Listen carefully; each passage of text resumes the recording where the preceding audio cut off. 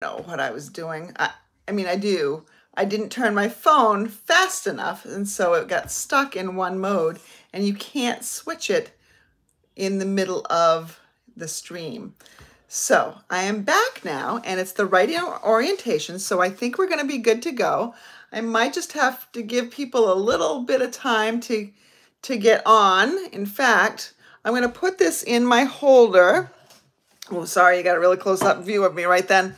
I'm gonna put this in my holder, and then I'm gonna go over to Facebook and give people the link again, just in case that's the only way they get here. So let me turn you around. I'm gonna just put this in my holder, fix it so it's right. Orientation. All right, so we are gonna be doing this card tonight. But this is not a finished product. So I want to make sure that this is just the sample that I had to put in my description of the video so that you could see what we're doing. Oh, and I don't know what I'm doing here. Wow, well, this is a fun start to my night. I am so sorry. Let's see. I need to go over and tell people, get rid of this post that says where I am, and then make a new post to say, hey, come join me here. So what did y'all do today? Make sure you're chiming in on the chat so I can know what you're doing.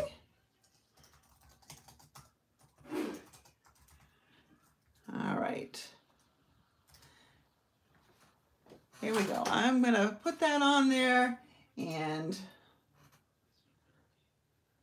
now we're going to post it. Okay. So everybody should be able to find me now. And I'm going to go there and see if anybody has found me now, besides myself. We're going to be playing with the Cheerful Daisies set. And I don't know if you know, but this is one of my very favorite sets, and I did not want to get this at first. It was just one of those like, it's daisies, I've got plenty of flowers. But the more I played with this, the more I absolutely loved it. It is a really fabulous stamp set.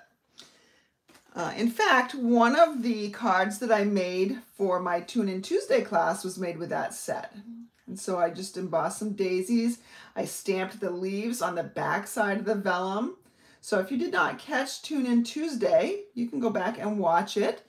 The class for Tune In Tuesday, if you would like the class card kit, that will allow you to make 2 of this card, and 2 of this card, and 2 of this card, and 2 another card that I've already mailed because I needed a sympathy card, then all you need to do is place an order of $35 or more in my online store before Sunday at 7 p.m. So somebody has started watching. My guess is it's Sheila, but be sure to say hi in the chat, just like I just did. And tell everybody where you're from. There are some people watching right now who aren't logged in. I'll probably give a shout out to my sister on that one. Maybe some others. I don't know because I can't see them. But we're going to be working on a card that looks very similar to this. This is just a layer. We're going to have a couple more layers to go with it. But this is super simple. So one of the things that we did in the Tune In Tuesday class was this card. And to create this card, I used painter's tape, and I placed it across an ink pad, which picked up the ink, and then I placed it down on a piece of basic white paper. And I did that in Petal Pink and Daffodil Delight and Flirty Flamingo. And so then I have that cool little background for this stamp that is from Good Feelings. So we're gonna, since I had my painter's tape out, I thought, well, we might as well do another technique with it for Tune In or for Friday Night Live. So I have a piece of basic white cardstock, and it measures 3.5 by 4 3/4. These measurements will be going up on my blog. And what I'm going to do is kind of align this with this vertical line, and so that I can see that the center right here is this line, this 4-inch line. Then I'm going to take a piece of painter's tape, and I need a piece that is longer than the piece I'm working on, and then I'm going to de-stick it, or I think, as I said in my Tune In Tuesday class, de-stickify. Now I would put this on my clothes, like sometimes I put it on my clothes, but I have cats and my clothes are currently covered with cat hair, so I'm not going to do that. So what I'm going to do, this is 1-inch wide painter's tape, so I'm going to align this with the 1/2-inch mark on either side of that 1-inch line, and then I'm going to press down. Now the reason why you want to take some of the tack out of it is because if you're not careful when you pick it up, even though it is a low tack tape, it may tear some of your cardstock. So that's why I take some of that off, and I still will be very careful when I remove this. Now, as I mentioned, we're going to bring in the Cheerful Daisies stamp set, and I'm only going to use a couple of stamps from here. I'm going to use this image right here, which is the more bold of the small daisies.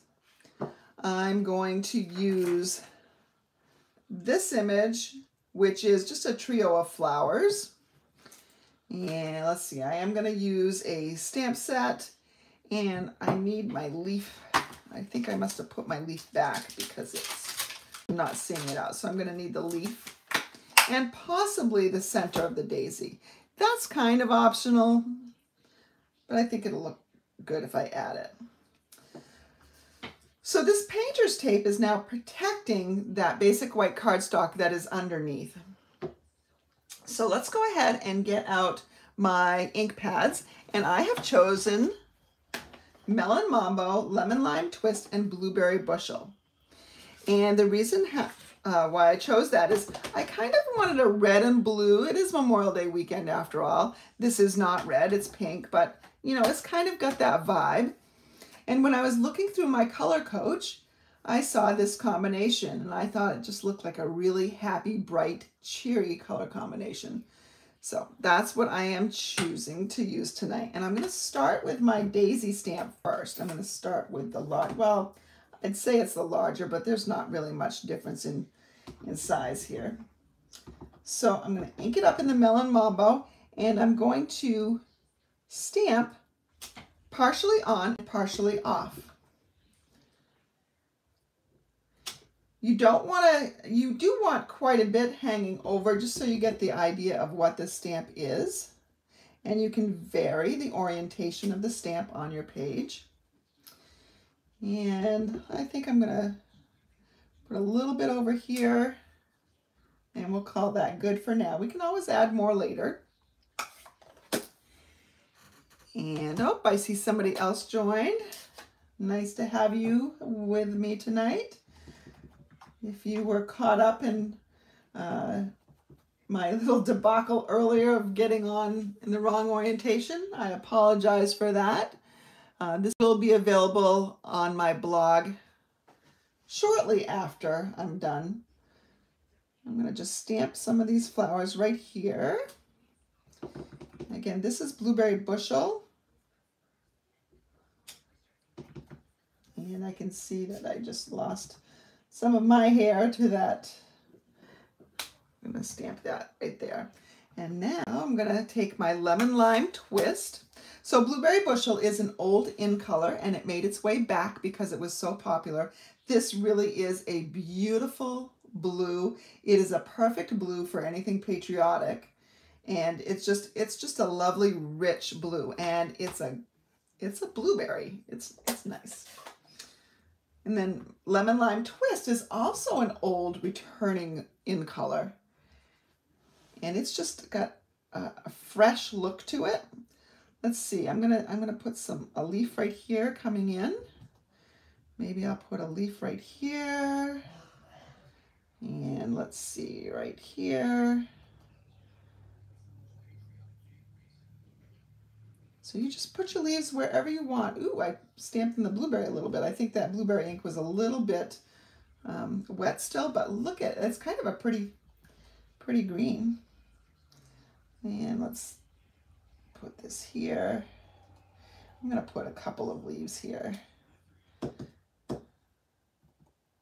And oh, I know what happened because I can see it now. When I stamped this leaf, it bled onto the painter's tape, and that stays wet. And so then it picked it up. I see what happened. Let's see. We'll do a couple over here. So that looks pretty good, I think. Now, the other thing that you can do is you can take this little center piece here. I need to clean the back of my stamp before I get ink where I don't want it to be. I'm going to take the leaf off.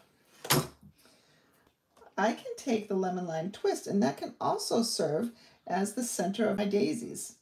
You could use a yellow as well, but this just keeps it to 3 colors. So there we go. Now I'm ready to remove my painter's tape, and I'm going to do it very carefully, and here's a good hint. Do it at an angle. So don't just try to tear it straight off, and work slowly.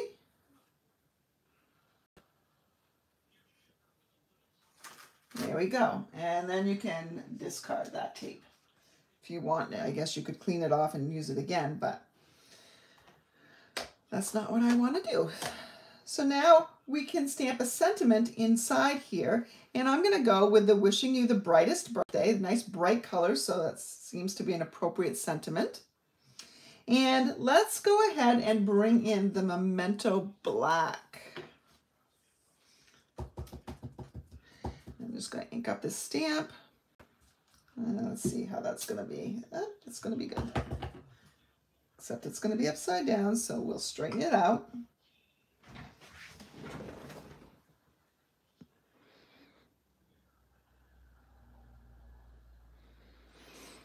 All right, I had to peek over my camera, which means I couldn't talk because I get really loud when I have to stand up and do it over my camera. So there, now we have just a nice little sentiment. You could have done that in the blueberry color as well, but I kind of like the black with it too. And then let's see how we're going to go ahead and decorate this card. I have some options. I think I'm going to use the Melon Mambo as a base. And my bone folder is not right here handy. It's probably packed for an event. So I could just do that, but wouldn't it be nice to layer it? And so I have a couple of options here. I've got the lemon lime twist, and I think that's the one I'm going to go with. But let's see. We could do it like this on the blueberry bushel because having a dark color base is nice. I don't like the combination quite as much. It seems so dark and heavy when it's on the Melon Mambo. But let's see what would happen if I took a piece of lemon lime twist for my base. Oh, I kind of like that too. I don't know. So the person or people that I can see watching, can you chime in on the chat and tell me which one I should go for? Should I go for the blueberry bushel layer on the lime, or should I go with the lime on the Melon Mambo? That is a tough call right there. So I know that there's a little bit of a delay. So while there's a delay, we can stamp the inside, but go ahead and if you can, chime in on the chat. And I'll stamp the inside while I'm waiting. So on the inside, let's go ahead and let's just put a couple flowers, or one maybe. So we'll put one right down here. And then we'll get our leaf stamp back around and get our lemon lime twist.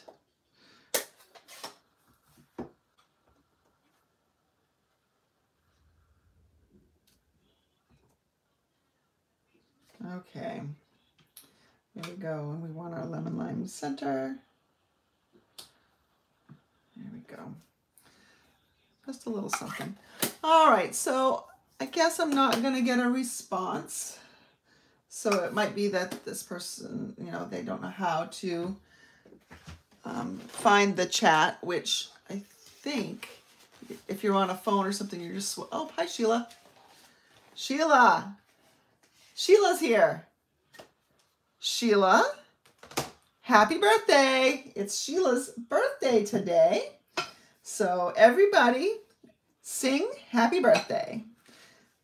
I'm not gonna because I can't hear any of you singing. So let's go ahead and go with, we're gonna go with the Melon Mambo base. How about that? We'll go ahead and we'll do the inside here.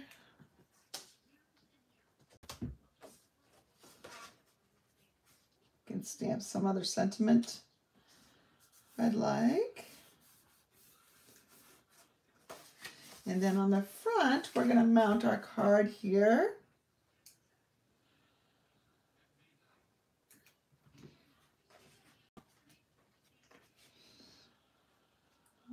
Put that on a piece of lemon lime twist. So it looks like there's a strip of white cardstock covering up those flowers. So that's a faux layer. Instead of putting that just the way it is there, I'm going to go ahead and mount it with dimensionals. Dimensionals always make things a little bit more fun. Looks like I'm coming to the end of this one. I'm going to just put a couple extra in the middle. And we'll remove the backings.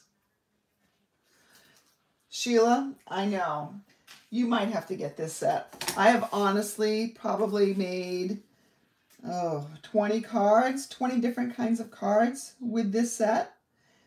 I really, as I was saying in the beginning, I really did not, I mean, it didn't do much for me when I saw it in the catalog, but this, it stamps really nicely and it has great DSP right now.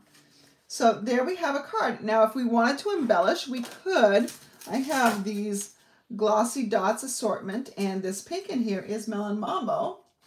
So let's go ahead and see how that looks. I'm not sure if I'm going to like it or not, so I just have to play around and see. I have an idea.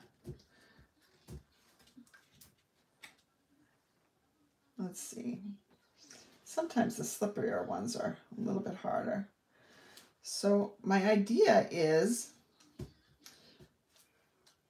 to do something like this with my dots.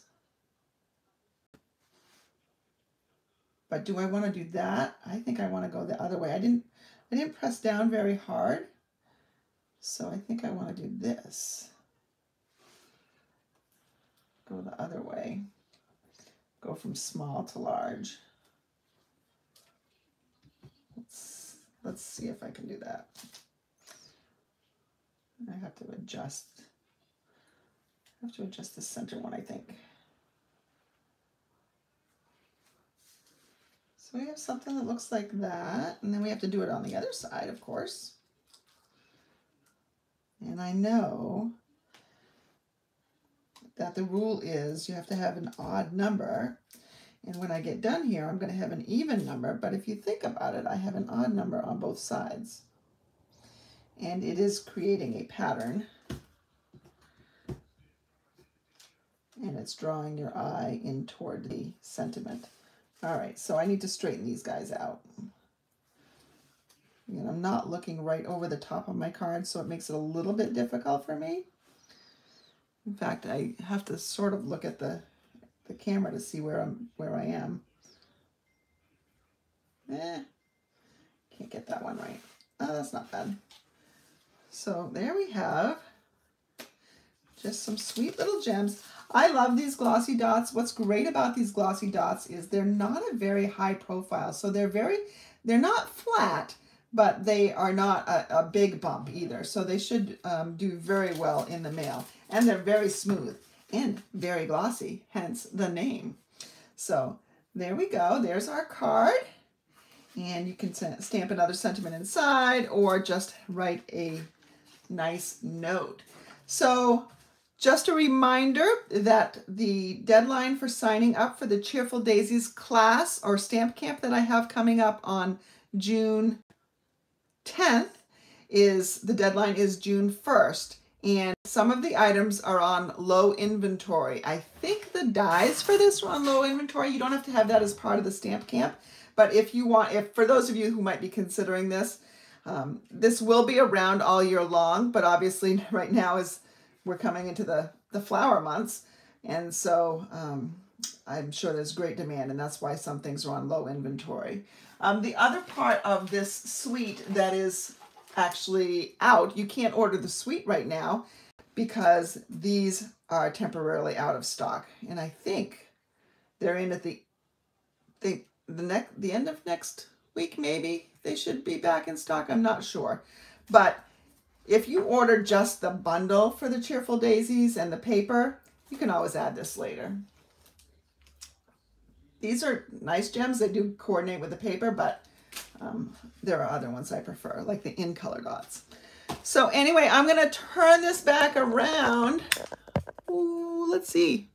Well, look at you. Watch me.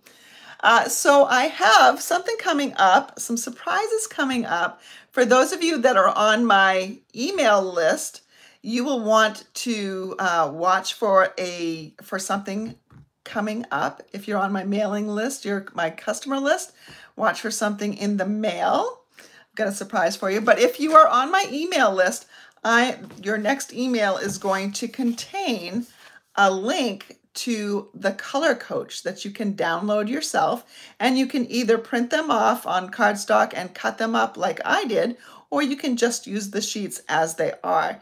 Lots of great color combos for every single color that we have current right now. So for instance, if you're looking for what to make with Tahitian Tide, because you love Tahitian Tide, here are a couple of options. And those aren't the only options. You can flip through and find Tahitian Tide probably on another card. I say probably, but I know it's true because I did, but of course I can't find one right now. Just flipping through one-handed. It's kind of hard to flip through one-handed, but there are some other combinations that you can find. So if you have any questions, I'd be happy to answer them. My email is stamperhood@gmail.com. And I hope you all have a wonderful Memorial Day weekend. For those of you who have lost family members, I am truly sorry. And I hope that you find comfort in the memories that you share this weekend with those others that you love. Thank you for joining me tonight. And I will see you next Friday. Bye.